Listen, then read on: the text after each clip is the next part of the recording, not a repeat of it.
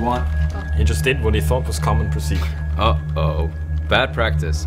Breaking in shouldn't be that easy. I made sure it looked really legitimate. Logo, layout, sender's email address, everything. Okay, excellent job. Cybercrime is a rapidly growing threat to almost all aspects of modern life, and the shipping and offshore industries are no exception. Onboard systems are increasingly vulnerable to cyber attacks. Safety of the ship has entered a new dimension. So we prepared some fake emails for the rest of the crew, sent from the shipping company, asking them to verify critical information like usernames and passwords and bank information. Today, hackers are becoming more and more sophisticated, and by the time you realize that something is wrong, it is usually too late. Connecting personal devices to operational equipment leaves a gaping hole in an otherwise tightly secured system. The phone was just plugged into a computer on the bridge network. Should I try my ghost ship program? There's something wrong with the Actis. 2 ships, nothing on the radar. Yeah. Can't see anything. There's no visual. Must be something wrong with Actis then. This is just incredible.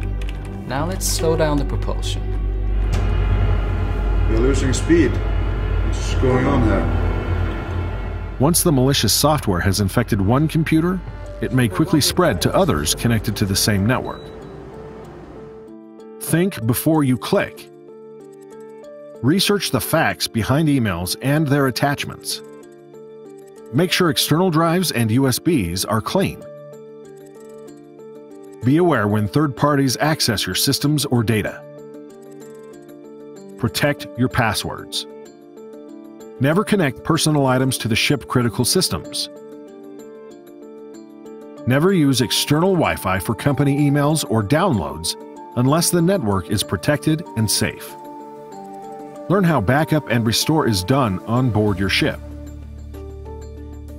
Always report errors and mistakes.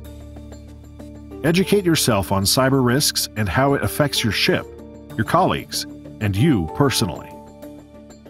Cybersecurity is just as much a question of culture and mindset as it is technology. GARD and DNV GL hope the maritime industry will establish and follow best practices for cybersecurity awareness.